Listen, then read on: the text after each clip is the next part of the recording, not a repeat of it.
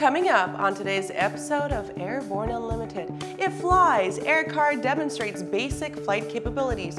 Also, Blue Angels conduct final flight on Legacy Hornets. The EAA is mourning after the passing of Audrey Poberezny. Thank you for joining us this Friday. We hoped you had a great week. I'm your host, Kimberly Kay. We have an exciting episode today filled with the latest news. So let's start with just when you thought the flying car game was about as full as it could possibly get, well, another candidate pops up. AirCar version 5 is the latest generation flying car that transforms from road vehicle into air vehicle in less than 3 minutes. The 5th generation flying car designed by Professor Stefan Klein completed 2 1,500 feet AGL flights at Piestany Airport in Slovakia this week.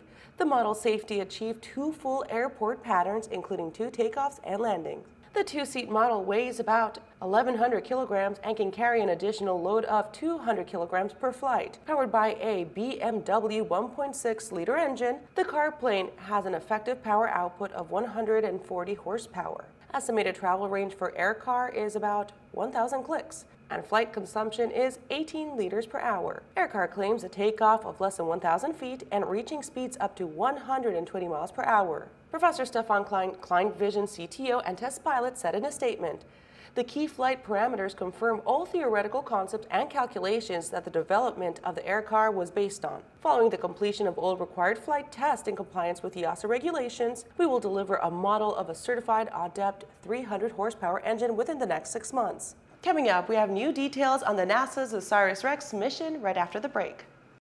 I believe that if people use the landing doctor training program, they will have less accidents and eventually their insurance will go down and they will make a superior pilot. We do personal limitation checklists, which is the most important reason you need to fly with limits. We do ground proximity awareness training, and we do this with a crosswind. We've been operating 6 Stows for 2 years without one insurance claim. The landing doctor program is working, and you're going to hear more about it. Well, hello, fellow pilot. I'm John King. And I'm Martha King. You know, we've all had our flying lives disrupted lately. Well, King Schools is here to help you stay up to date with courses that you can access on your desktop, iPad, or iPhone. If you'd like a refresher or just want to expand your aviation horizons, we have a course for you. So head over to kingschools.com/Rusty today for details. BLT is just another tick on your pre-flight checklist until you need it. Did you ever wonder what would happen if you had an engine failure over the mountains, marshland, or other dangerous terrain? Take to the skies confidently with the most reliable and highest performing ELTs and safety products on board that instantly mobilize life-saving search and rescue across the world. Read survivor stories from aviators and adventurers who survived life-threatening encounters thanks to ACR and RTEC's life-saving technology. Luck favors the prepared at survivorclub.com. Welcome back. With so much news coming out of the aviation industry, we're going to be summarizing some of the most interesting stories you don't want to miss in the segment we call Around the Patch. Finally, NASA's OSIRIS-REx Stows sample of asteroid.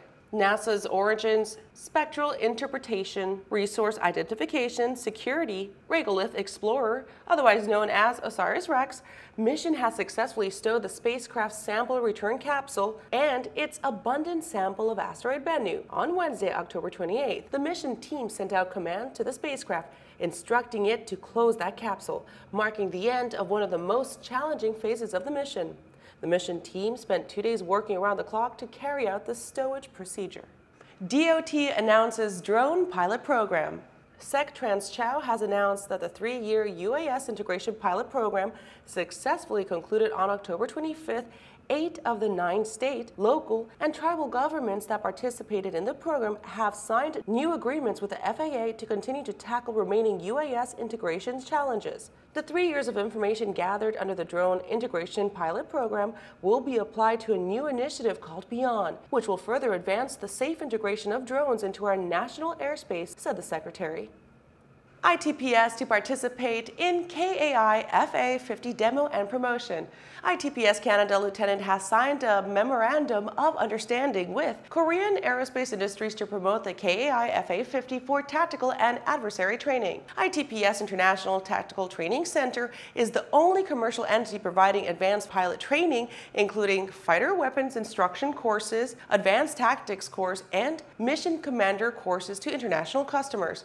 ITTC is currently providing fighter-led-in training to the Royal Malaysian Air Force in London, Ontario. Arcadia Municipal Airport named Florida GA Airport of the Year. The Florida Department of Aviation has selected Arcadia Municipal Airport as its 2020 Airport of the Year, which was up against some stiff competition. Every year, the FDOT Aviation Office considers airports for the award of General Aviation Airport of the Year. Eligible airports for this award must be designated as a public-use general aviation airport by FDOT and must be geographically located within the state of Florida as part of the Florida Aviation System Plan. Well, that does it for today's trip around the patch. Now let's return to the rest of the news.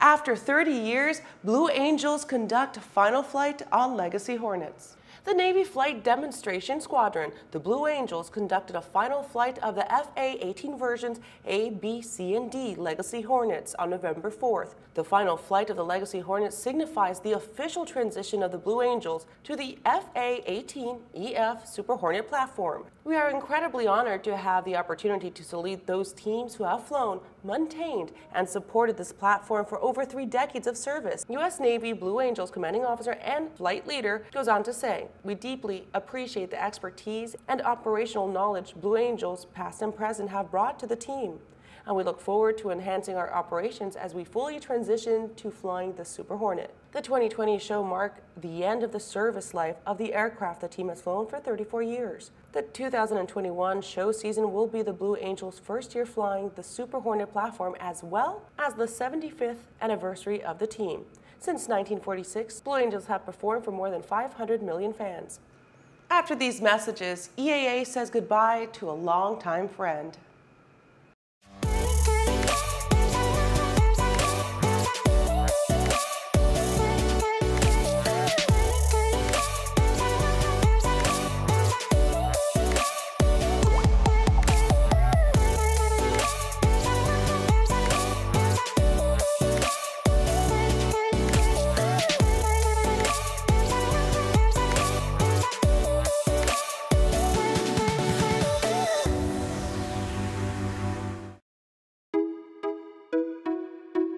We've been using Swift fuels for 5 years.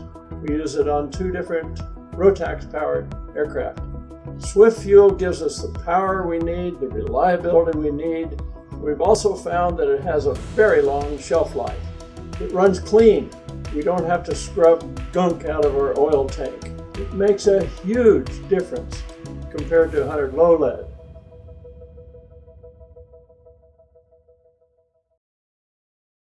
Skyleader Aircraft offers a lineup of the most powerful, durable, and efficient light sport aircraft in the industry.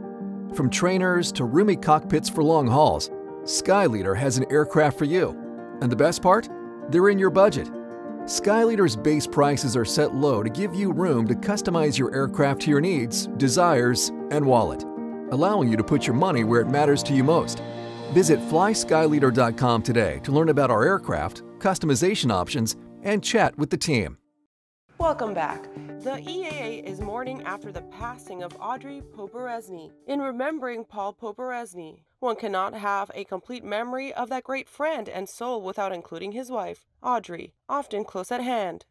Audrey passed away in Oshkosh on Sunday, November 1st at the age of 95. Jack Pelton, Experimental Aircraft Association CEO and chairman of the board, offered a statement on the death of Audrey, wife of the EAA's late founder, Paul Poberezny. The quiet power behind the leader of EAA's information and development was certainly Audrey. She supported Paul from the very earliest days of EAA, from being the sounding board for ideas and balancing the books, to answering the phone and typing out membership cards. Audrey did whatever needed to be done, but never sought the spotlight for herself.